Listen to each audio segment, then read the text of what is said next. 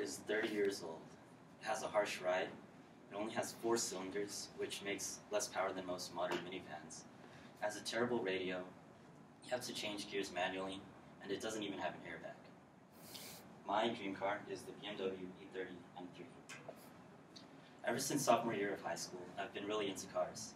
And being in the car enthusiast community, you always hear about the BMW M3. Everyone always talks about how great of a driver's car it is, how great it handles, and it's just an overall great car. So one M3 in particular is regarded as the best. It's the E30 generation, which you see here. And I watched a YouTube video on it one day, and the way they described the car really captivated me, and I wanted one for myself. They talked about the history behind it and how fun it is to drive, and it's just a really great car. So since then, I've wanted one, and I've learned everything there is to know about it. I don't have one yet, but I hope to in the future. Being an old car, it has its flaws, but it has a huge following. It has a cult following, and they regard it as a masterpiece of German engineering. So today, I'll explain the history, why it's loved, and why it should be your favorite car too. BMW's most popular car is the 3 Series. It's a executive compact car which spans 6 generations. The E30 is the 2nd generation on the left, and preceding it is the E21 generation, and then after the E30 is the E36, E46, E90, and then the F30. The M3 is basically a 3 Series that's improved by making it more track focused. That means it's better on the track, it's faster, it has improved handling and everything. The M means it's designed by M, which is a subsidiary of BMW, which was made to assist their successful racing program. So its fascinating history is one of the main reasons that I love this car.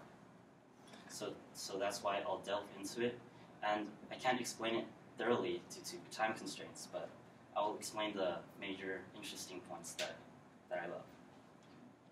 So where do I start? Well, why was it made in the first place? This was the reason it was made. It's the Mercedes-Benz 190e 2.316.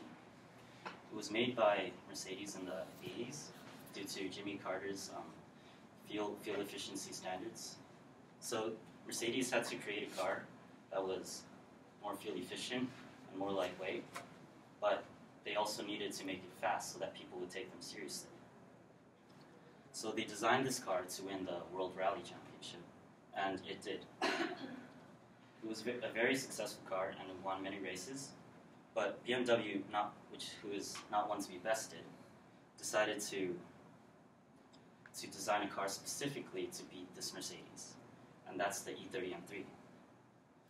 So they took all the best resources, all their best engineers, and they made the best touring car the world has ever seen. It's powered by the legendary S14 engine, which is an 2.3-liter inline-4, which makes up to 238 horsepower and 170 pound-feet of torque, depending on the specification. So it's not that much by today's standards, and even back then it wasn't that much. But it's the dynamics of the engine and its character that really make it special. According to BMWblog.com, the engine block design was taken directly from one of their Formula One race cars, and the cylinder heads were taken from the BMW's M1 supercar. Top Gear says that the engine is extremely smooth, it revs quickly, and it sounds very good, and I agree with that. So, just as remarkable as the engine is the dynamics of the car. Jalopnik.com explains a chassis as the car's frame, its steering, its suspension, and basically anything else that handles that affects the handling of the car.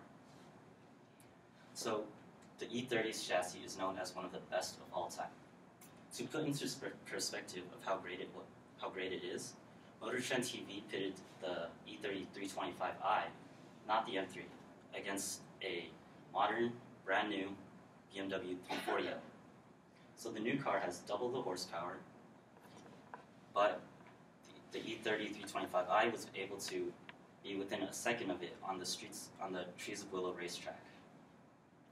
So it's not even an M3, it was a standard E30, but it was able to be within a second of it on the racetrack. So it didn't do this with power, obviously. It was with its chassis. And the M3 was improved on this great chassis in every possible way from the standard E30. The BMW registry says that the windows were glued to the frame to make the chassis stiffer. It had special springs, anti-roll bars, and everything was improved from the standard car to make the M3 faster. Most of the body panels were different from the standard E30 to create more downforce and to be more aerodynamic.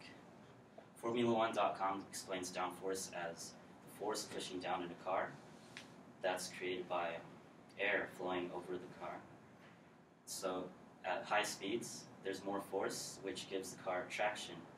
And then with more traction, you're allowed to go around corners quicker, which results in a faster time around the track.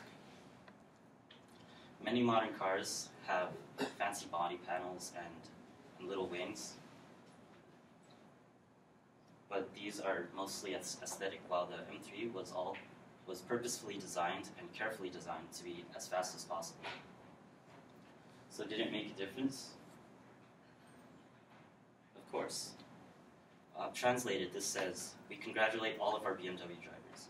BMW M3, winner of the Touring Car Championships, 1987, 88, 89. So it did beat the Mercedes, and according to roadandtrack.com, it won over 1,500 touring car races. It won the British, Australian, European, and World Touring Car Championships.